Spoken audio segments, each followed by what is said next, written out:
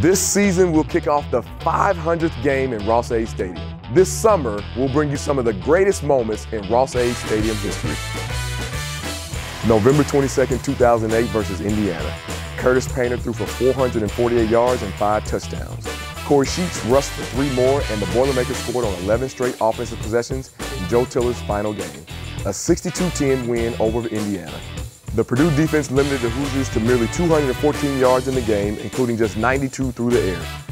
A celebration of Tiller's career, Purdue's all-time winningest coach, ensued on the field after the Old Open Bucket victory. I can't wait to see you all back in Ross-Ade. Boiler up and hammer down.